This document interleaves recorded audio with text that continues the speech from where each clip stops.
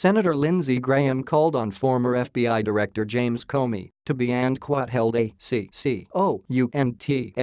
held accountable and for reports that he knowingly acted on false intelligence, calling the move by the former bureau chief and incredibly incompetent. CNN reported Friday that while serving at the FBI during the 2016 election, Comey acted on a critical piece of Russian intelligence pertaining to the Hillary Clinton email investigation that he knew to be false. Speaking on State of the Union Graham on Sunday said the report was stunning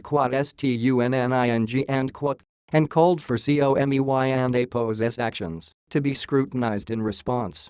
From a CONGRESS and APO's point of view, he never told us it was fake Graham said. So, he needs to be held accountable. According to a Washington Post report published Wednesday, the FBI received a dubious Russian document that supposedly detailed over email an agreement between the Justice Department and the Clinton campaign to muffle the controversy surrounding her use of a private email server.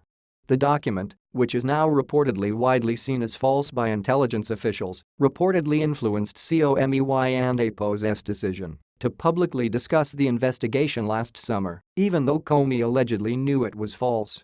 Graham said that regardless of whether the document and email were fake, Congress needed answers. If it is not fake, we need another investigation he said. Is, in fact, this a true email? I want to get to the bottom of it. I want to see the email. Graham, who is heading a Senate Judiciary Subcommittee inquiry into Russian election interference, also cited the report as a reason for toughening sanctions against Russia. At the end of the day, if the Russians are this sophisticated, we need more sanctions yesterday against the Russians he said.